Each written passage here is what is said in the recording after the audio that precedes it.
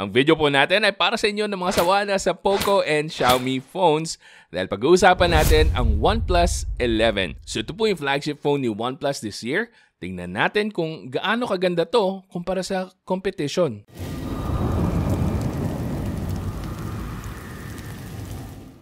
Okay, so simulan muna natin sa comparison ng box ng OnePlus 11 with the previous models nila. So, ito ang OnePlus 9 side by side with the OnePlus 11 box and makikita nyo na medyo nagbago na sila ng direksyon. Dahil sa box pa lang, mas mahaba yung previous model natin. Nakasanayan ko na kasi na pag sinabing OnePlus flagship device, mas mahaba talaga yung box niya compared sa other regular phones. But this year, medyo mas maiksi yung box na binigay nila sa atin. And then another thing that I noticed after unboxing the phone is yung sa charger. So, yung charger ng OnePlus 9 na test ko before, naka USB-C to USB-C na. But this time around, bumalik sila sa USB-A to USB-C. I'm not sure kung bakit ganito yung direction nila, but the good thing is that mas mataas na yung charging speed. So meron na tayong 100 watts na super VOOC na fast charging na available dito. But anyway, wala naman pong gaanong special about sa unboxing experience dito. Makikita nyo lang na meron tayong charger and meron din tayong kasama na USB-A to USB-C na charging cable in color red and white, which is typical OnePlus. Na pagdating naman sa hardware and ports ito, siguro tatlong bagay ang dapat yung malaman. Number 1, wala po tayong expandable memory card slot. Number 2, wala po tayong headphone jack. And number 3, meron po tayong alert slider na available pa rin dito sa phone. So para sa mga fans and users talaga ng OnePlus phones, alam nyo na isa yan sa mga paborito natin sa isang OnePlus device, yung alert slider. And a few more things about the hardware as well. Yung front niya is protected by Corning Gorilla Glass Victus. Yung back naman niya is protected by Corning Gorilla Glass 5. And then yung frame niya is aluminum. And meron din itong IP64 na water and dust proof rating. Nabalikan natin na mabilisan yung back panel niya kasi isa to sa mga hindi ko gaano nagustuhan.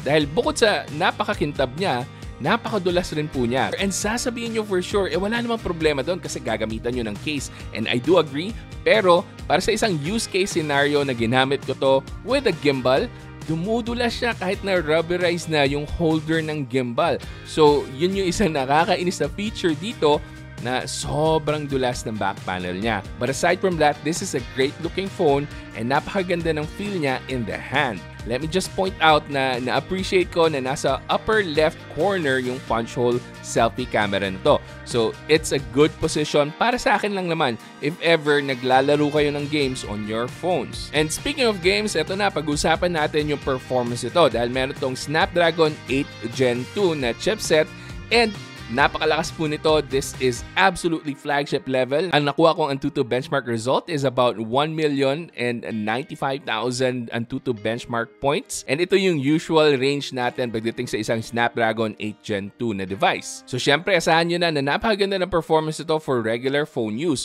So whether you're just reading manga, browsing the internet, watching TikTok videos, or watching YouTube videos, sobrang walang problema dito. At samahan nyo pa yan sa napakagandang experience with its OS. So meron tong Android 13 and meron ding Oxygen OS on top of it. Now yung Oxygen OS na ginamit nila dito is closer to the Color OS talaga kasi meron tayong mga special features na before wala naman sa Oxygen OS. So yun lang yung medyo downside. So para sa mga hardcore OnePlus fans, I know some of you will be super disappointed kasi hindi na siya kasing linis ng previous na Oxygen OS. But trust me guys, super smooth pa rin naman yung user experience na nasubukan ko with the OnePlus 11. Now pagdating naman sa gaming, this is a very capable phone. Ipa-flash ko po dyan sa display yung mga nakuha kong graphical settings sa mga games na nasubukan natin. But briefly, let's talk about Genshin Impact. So sa Genshin Impact, nakakakuha tayo ng around 58 to 60 FPS na consistent performance. Yan ay kahit na maraming kalaban sa display natin, gumagamit ako ng mga special powers ng characters, sobrang consistent pa rin ang frame rate. Pero take note guys, hindi ako sigurado kung gaano ka-accurate or gaano ka-reliable itong FPS counter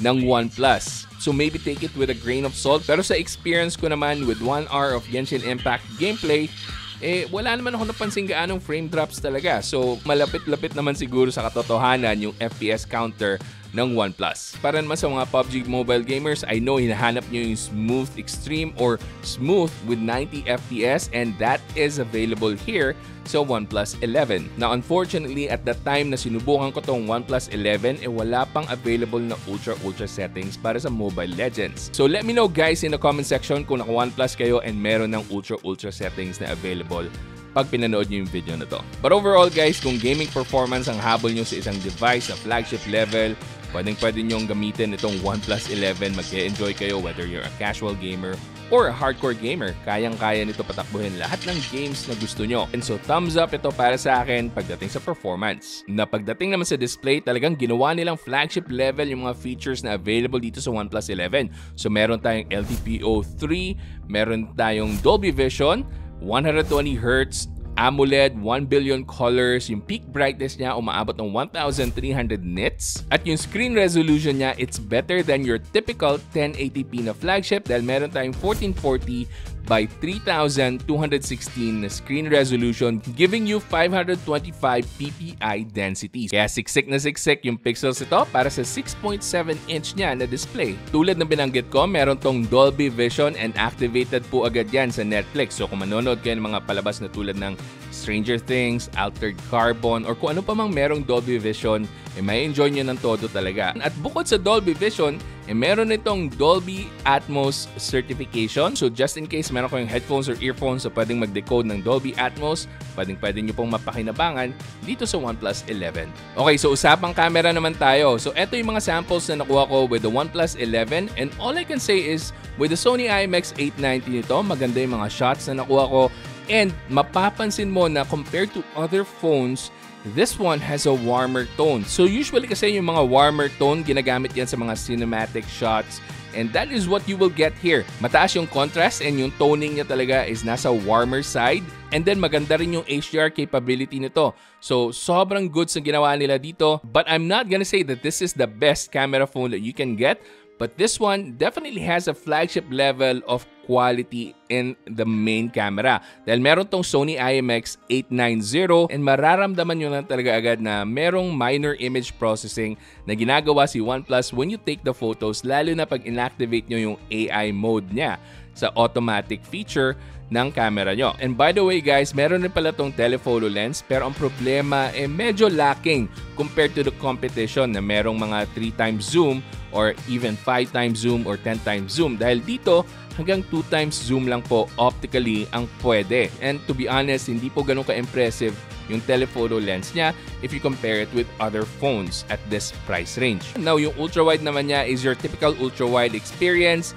Hindi rin po ganun kaganda, hindi siya kasing level ng main camera. Of course, that is to be expected. And mapapansin nyo sa mga shots natin with the ultra-wide na yung center lang mismo yung talagang sharp. Pero pag tinignan nyo all around yung photos sa gilid, makikita nyo na wala na gaanong details na nakukuha. And pagdating naman sa night mode, decent naman yung mga shots na makukuha natin in dark scenarios. Yun nga lang, mapapansin nyo na for example, dito sa shot ko with my wife na low light scenario, halos na wala na yung details sa mukha niya. Very soft and smooth na yung detalye ng mukha ng misis ko dito sa picture na to. Pagdating naman sa selfie camera, nothing really stands out.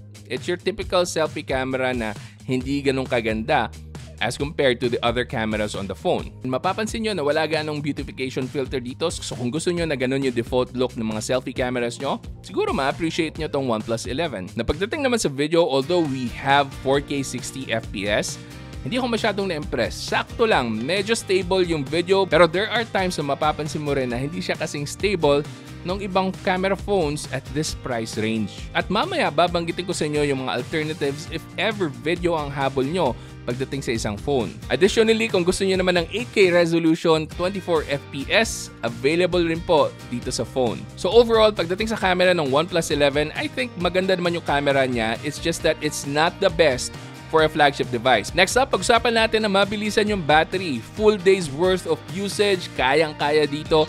Basta hindi mo lang sagarin sa gaming, aabot at abot ng full day or even more. Depende na lang talaga sa usage nyo. But also take note na even though meron tong 100 watts of fast charging, for a flagship device, tinanggal nila yung wireless charging. So if big deal para sa inyo yon, well, you've been warned. Pero para sa akin, okay lang na walang wireless charging kasi nga, number one, napakadulas ng back panel nito. Kung magwa-wireless charging ka, kailangan siguro merong parang magnet type of charger kasi dudulas at dudulas to. At panghuling impormasyon na dapat nyo malaman sa OnePlus 11, yung 8128 version nito naka UFS 3.1 lang versus the other versions na naka UFS 4.0. So sa halagang 44,000 pesos, siguro okay na to para sa mga OnePlus fans. And I've seen this go on sale sa marketplace kahit na may brand new below 40,000 pesos. So merong mga 38,000 pesos, 35,000 pesos.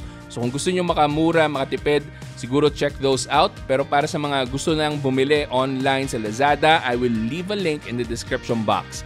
Now para sa alternatives, kung photo-centric or camera-centric kayo, I would say go for the Pixel 7 Pro. If ever okay lang rin sa inyo yung mga downsides ng Pixel 7 Pro dito sa Philippines, dapat alam niyo na wala tayong 5G, wala tayong official warranty dito.